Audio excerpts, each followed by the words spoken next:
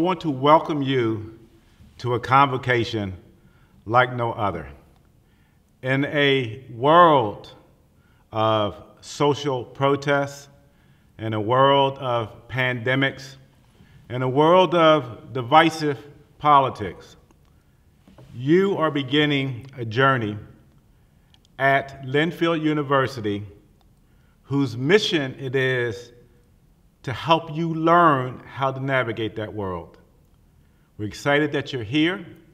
I know even this presentation is a little bit different, but I can assure you, no matter how different the delivery, how different the medium, we are committed to our mission of connecting life, learning, and community. And now, I want to present for our Convocation Invocation, Linfield University's chaplain, David Massey. I'm supposed to start with a smile, so I have to reveal it. Good morning. I'm an alum of Linfield College from 1978, and so as an alum, I want to welcome you to this esteemed university now, and a place that has not only helped me grow, but allows me to come back and use gifts to help others grow. It's true that we approach this academic year in a time of struggle, unrest, and uncertainty. I'm reminded during this moment of a literary work about difficult times that offers us some wisdom. It's from Tolkien's work, The Lord of the Rings. We read in those books the tale of a young hobbit, Frodo Baggins, entrusted with the fate of the world as he must destroy a ring of evil that, if allowed to exist, could enslave all creation. Frodo confides his fear to his friend Gandalf, a wise wizard. "I wish the ring had never come to me," Frodo says. "I wish none of this had happened." Gandalf replies, "So do all who live in such times." But that is not for them to decide, Gandalf goes on to say. We all have to decide what to do with the time that is given to us. End of quote. What will we do with our time in the context of COVID-19, racial, religious, and gender stress and prejudices, and economic uncertainty? That is for each of you to decide.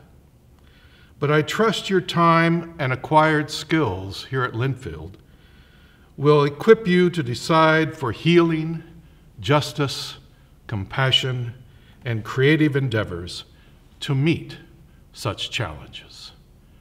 And so it is my honor to begin this year with the following prayer. Let us gather our hearts and minds for prayer. O God of the rising sun and the rising hope that comes with each day, that calls us from the slumber of isolation and beckons us to gather, bringing our diverse gifts of experience and education with us. We come seeking wisdom and hope, knowledge and direction. Source of knowledge and peace, as we gather to recognize the beginning of a new academic year, we pause reflecting upon how our experiences and discoveries of the goal and experiences of the past might inform and inspire the journey before us. Spirit of hope, we are grateful as well.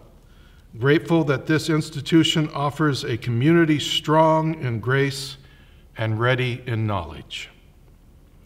May we stay true to our mission, helping Linfield connect learning, life, and community. And so we are grateful for the rich tradition of this institution, and we celebrate with that tradition our history of respect for diversity, as well as academic and religious freedom. Therefore, we ask that as we receive the gift of knowledge, you might also grant us the gift of understanding, that we might respond with compassion and insight to a world in need of justice and unity. May our educational endeavors erode our walls of indifference to others. Help us to have deep respect for those who are different from us. Help our hands to be tools of peace, our heads to be instruments of reconciliation. Help our hearts to be avenues of healing. That we, in part because of this place called Linfield, might become vessels of hope filled with the elixir of compassion and knowledge, that we might be poured out for justice and peace. In the name that means life and love, power and purpose to us all, we pray. Amen. I want to introduce you to Dr. Ronald A. Crutcher. He's a national leader in higher education and president of the University of Richmond, an institution that I've become very familiar with because my son just graduated from their law school. He previously served as president of Wheaton College for 10 years. He was the founding co-chair of Liberal Education in America's Promise, the Association of American Colleges and Universities, AAC&U, national campaign to demonstrate the value of liberal education. He writes and speaks widely on the value of liberal education, the democratic purposes of higher education, diversity and inclusion, and free expression on college campuses. He also serves on the board of the American Council of Education and AAC&U. Dr. Crutcher is a professor of music and a distinguished classical musician. If you have not seen his YouTube videos or his performances, please check him out. He is a former member of the Cincinnati Symphony Orchestra and several other orchestras, and currently serves on the board of the Richmond Symphony. For almost 40 years, he performed in the US and Europe as a member of the Klimpera Trio. Please welcome Dr. Ronald A. Crutcher. Greetings, everyone. I'm so pleased to join you for your Convocation celebration this year. And I am grateful for the opportunity to address a topic that has never been timelier, the enduring value of a liberal arts education. Among the bedrock concepts of a liberal education is the notion of stretching intellectually beyond the place where one begins. In my 43 years in higher education, I have never been more convinced of the need for graduates who can stretch intellectually, or who, in the tradition of Linfield University, have the capacity to connect, quote, learning, life, and community. For in this moment in history, we are facing a triad of challenges inconceivable just a few short months ago, including the worst public health crisis since 1918, the most severe economic downturn since the Great Depression, and the most widespread civil rights activism since 1968. This moment cannot be met just by offering students narrow training for a particular job. Rather, it calls for preparing agile thinkers capable of creating connections across disciplinary, organizational, and cultural boundaries. As you embark on what I know will be an edifying intellectual journey at Linfield, I'd like to talk to you about two ways in which your liberal arts education will help you stretch intellectually and prepare you for lives of purpose wherever you may find your purpose in the world. First, your liberal arts education will help you achieve fluency across the boundaries. This idea comes from the biologist E.O. Wilson, who in his book Consilience provides a compelling justification for liberal education. Wilson writes, and I quote, "Most of the issues that vex humanity daily, endemic poverty, ethnic conflict, arms escalation, overpopulation, and the environment, to cite several most consistently before us, cannot be solved without integrating knowledge from the natural sciences with that of the social sciences and humanities. Only fluency across the boundaries, Wilson concludes, will provide a clear view of the world as it really is, not as seen through the lens of ideologies and religious dogmas or commanded by myopic response to immediate need. The societal response required to overcome the novel coronavirus provides a clear example of the need for graduates who can connect knowledge across disciplinary boundaries. We need, for example, doctors who have not only mastered the field of medicine, but also have the humanist's gift for compassionate and empathetic communication when comforting patients, especially at a time when so many patients are isolated from family and friends. We also need policymakers who have not only mastered the field of politics, but also have the scientist's appreciation for empirical research over ideological dogma, for so many lives depend on it. And we need researchers who have not only mastered statistical modeling, but also have the artist's gift to transform data points into stories that speak to and illuminate our lived experiences at a time when so many of us are searching for meaning and purpose. So, as you pursue your majors and acquire ever more specialized knowledge, I encourage you all to take electives in fields you never even dreamed of studying. I also encourage you to look for connections between and across the various courses that you are taking. I am confident you will find that fluency across the boundaries not only allows you to build a meaningful life in which creativity and knowledge are worthy and beautiful pursuits in their own right, you will find it equips you with the empathy and the understanding to become agile learners who reflexively seek multiple perspectives and who strive to make a difference in the lives of others. Second, your liberal arts education will help you develop the capacity to interact with one another in honest and direct ways across divides from race and gender to politics and religion. When I graduated from college in 1969, I believed that by the dawn of the 21st century, we would have consigned to the dustbin of history what W.E.B. Du Bois called, quote, the problem of the color line. That is, as Du Bois wrote in 1903, the problem of the relation of the darker to the lighter races of men in Asia and Africa and America and the islands of the sea. Yet, current events remind us that equity and inclusion are as much of a challenge for the 21st century as for the 20th century. In the wake of George Floyd's tragic death and the countless others who have preceded and followed him in death, we are reminded that all of us can and must do more to dismantle systemic racism. For just like COVID-19, it too is another public health crisis that jeopardizes the health and well-being of all of us. The good news is that you've joined a university committed to equity and inclusion, and it is likely the most diverse community in which many of you have ever lived. That offers you a tremendous learning opportunity.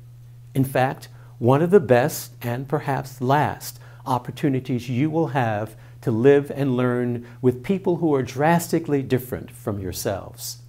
But you have to be very intentional about seeking out friends, classmates, and mentors from different backgrounds and cultures. Research has shown that an alarming number of people in the United States have social networks that consist solely of people from their own race, including 75% of whites, around 65% of blacks, and 46% of Latinx.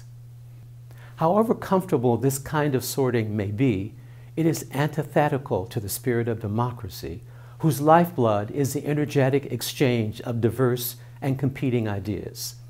So, as you begin the fall semester, I encourage you all to take stock of your social network. Does it consist of diverse individuals in every dimension, or are you only surrounded by people of the same background and beliefs?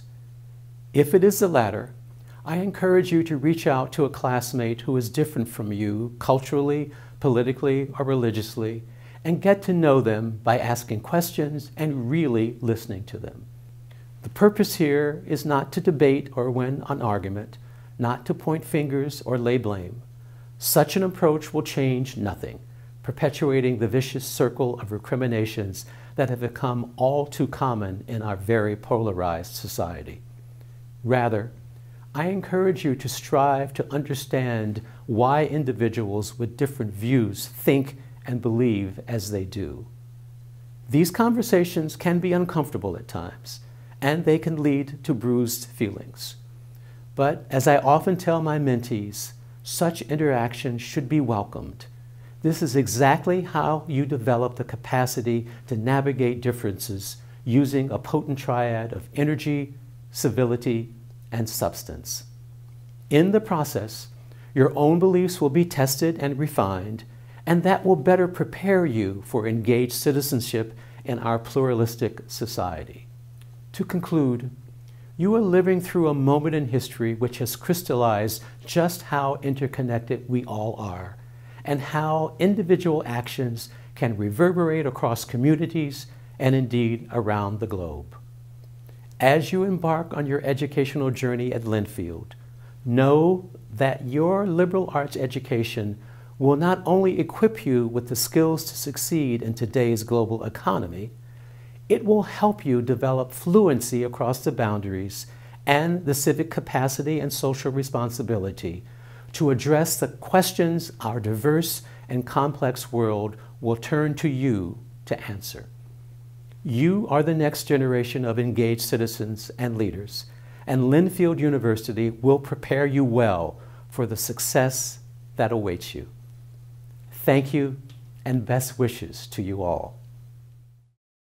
Hello, everybody. I am Susan Ager-Kippenhahn, the provost here at Linfield University, and it's my honor to talk with you today about the tradition of the acorn.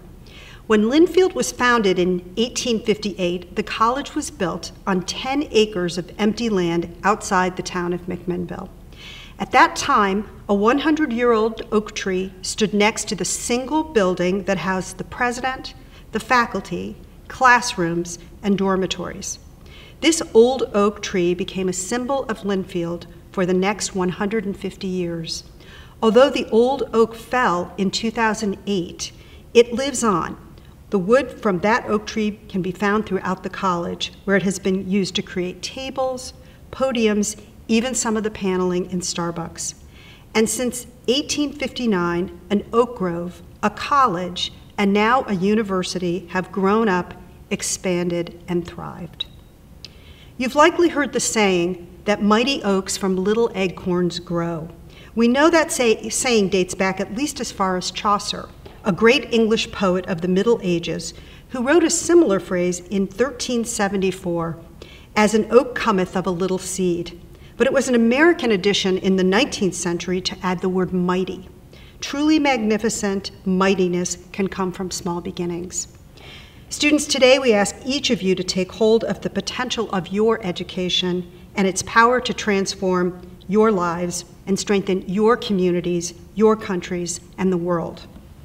Today you will take an acorn for your own. In years past, students selected an acorn from a bowl that was made from the old oak. And while yours will come to you individually, the meaning and tradition continues. When you graduate in 4 unbelievably short years, you'll be asked to bring your acorn to the graduation ceremony, where you will return it to the university, just like the classes before you did. We will then pass that acorn on to another new student in a future entering class.